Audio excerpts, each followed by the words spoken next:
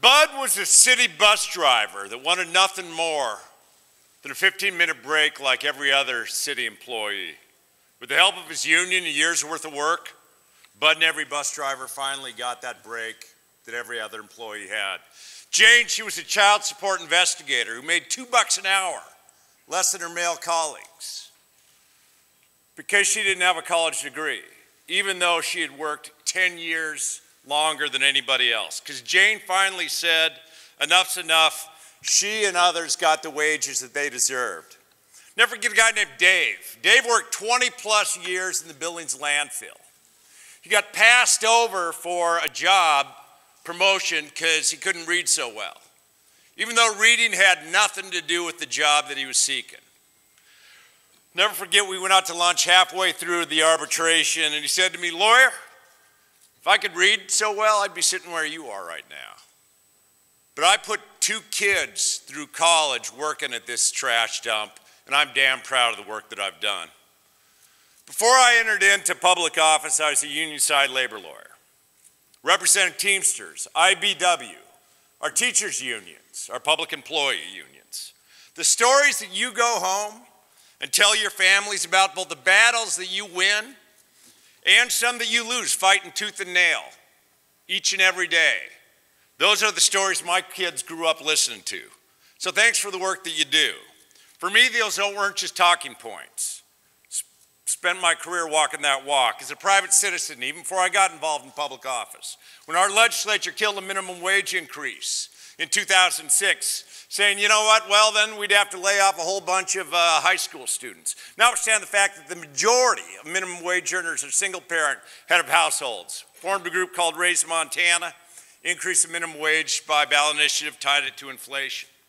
As Attorney General, when FedEx Ground classified their drivers as independent contractors, well, they set their routes and even told them what logos they had to wear on their socks. I led the national effort of AGs to fight back against worker misclassification. As governor, and with a legislature that's more Republican than yours, we preserved our pension system while maintaining defined benefit. After 20 years of trying, we passed an earned income tax credit. After 20 years of fighting, we finally got presumptive illness coverage for our firefighters who face those risks each and every day. We made record investments in our K-12 system, first-time investments in pre-K, froze college tuition, but also recognized not everybody's going to go to college. So we made our 2-year colleges and our tribal colleges about apprenticeships, work-based learning so people could climb that ladder to success. More people are climbing in the middle class in Montana than any state in the country. When the U.S. Supreme Court took up cases like Friedrichs and Janus, was the only governor in the country to actually weigh in and side with organized labor. As governor, I vetoed every single attempt to make Montana right to work for the state.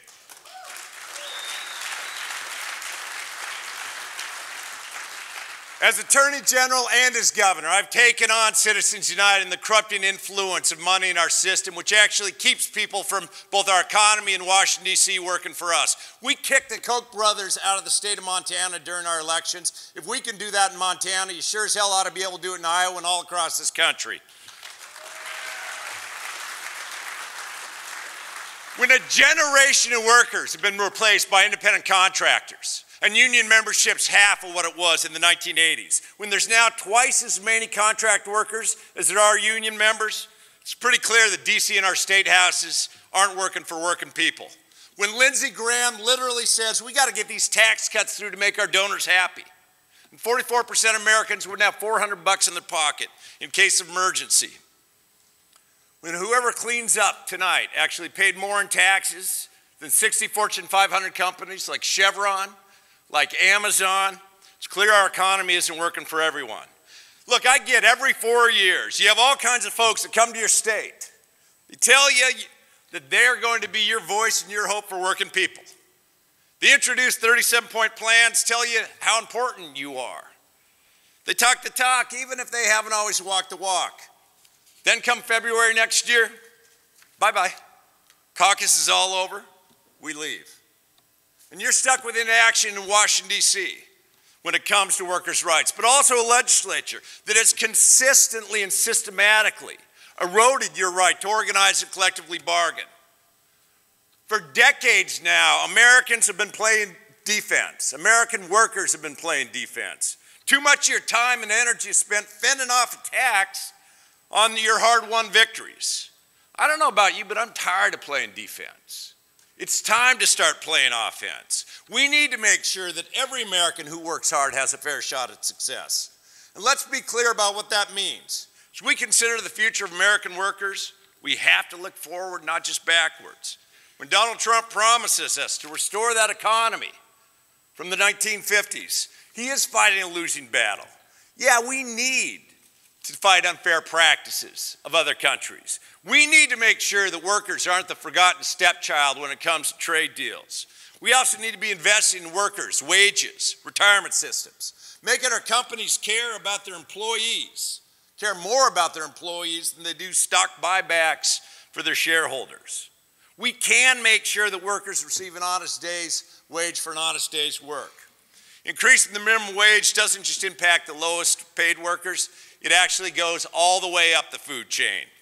We also have to recognize that just having a job isn't enough. We need to expand health care. We need to make it affordable.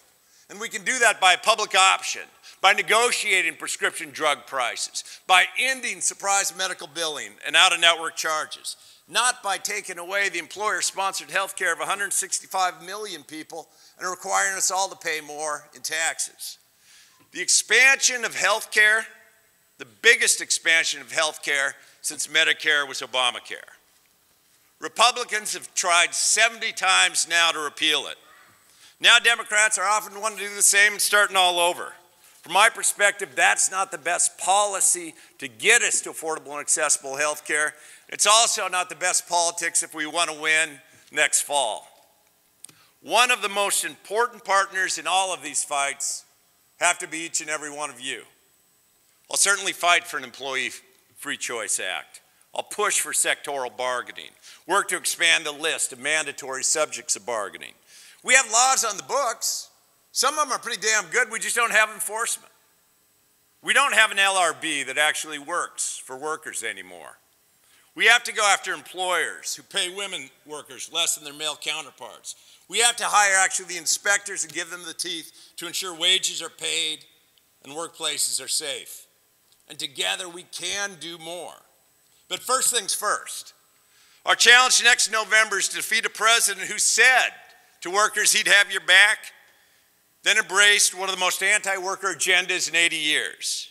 An agenda that prioritizes special interests over workers' interests. An agenda that leads and widens income inequality levels never seen in my time. To defeat that president, we have to be able to do more than just go to those patches of blue. We have to win back places that we lost.